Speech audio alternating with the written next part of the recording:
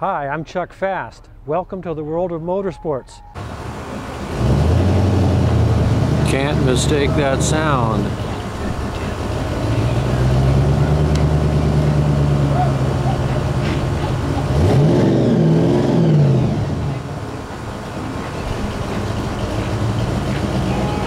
Looks like we got ourselves an orange Pro Street truck rolling into this little car show over here.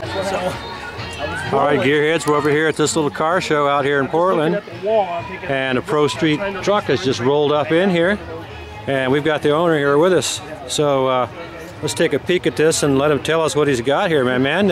Who are you? My name's Joe. It's just a 355 with a 671 on it.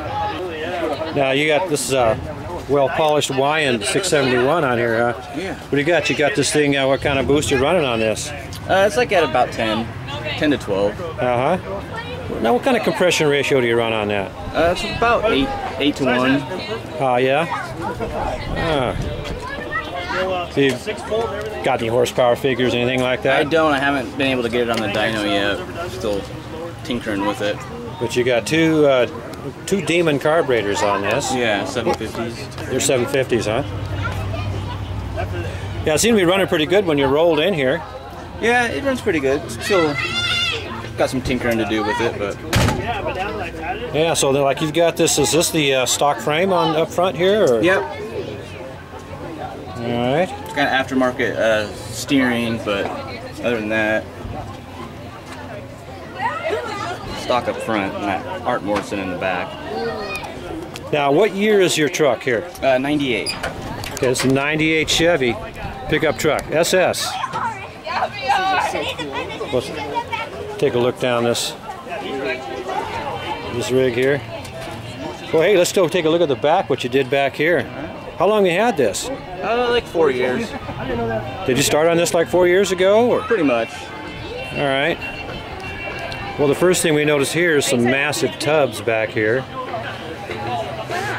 And you got your battery in the rear.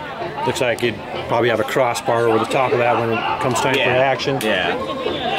So yeah, you got some big tubs that come all the way up. That's good because it looks like you need the room judging from these wheels and tires. 29-inch Hoosiers.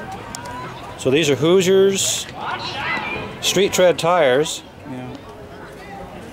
29 inches, and what kind of wheels are those? Billet Specialties. Oh yeah. We're going to take a scan underneath here. You were just telling us here you got an 8 3/4. Yeah. Muncie 4-speed. Mopar. 8 3/4 rear end. Dutchman axles and a spool. Art Morrison 4-link suspension in the back. QA1. Oh, okay. It's got QA1 shocks under this, huh? And then 456 gears, Dutchman axles. Yeah, Dutchman's a company that used to be right here in Portland. Full interior with the heater. Oh yeah, everything works. Heater works. It's got full interior. So it sounds like it's somewhat comfortable. Those 456s must be a bit of a chore. Yeah, they're a bit short on the freeway, but... Yeah. Now, it looks like you're rolling. Are you rolling a 4-speed up there, or what? Yeah, Muncie 4-speed. Cool. So you got like a Muncie M21 4-speed or something? Yeah.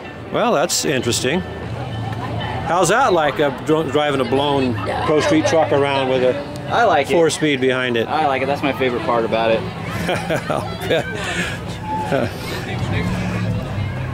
So, what would you guess for horsepower? Probably between 6 and 7. Hey, we're going to take a look inside the interior here. We got your 4-speed sitting right there. Can't miss it. Looks like you got, what do you got there on your column? That's a shift light. You get your shift light mounted on your column. What do you redline this baby at? It goes up to about 75. Oh yeah? Twist this thing up to 7,500. That must be fun. So, all right, man. So, what do you got? Any plans? What's your next step here? I'm thinking about getting rid of it and starting another project. It was fun. Oh yeah? I want to do something a little bit older. Well, there you have it, gearheads. He's thinking about letting this go. You got any idea on price? I think it's probably worth 20. 86. Yeah?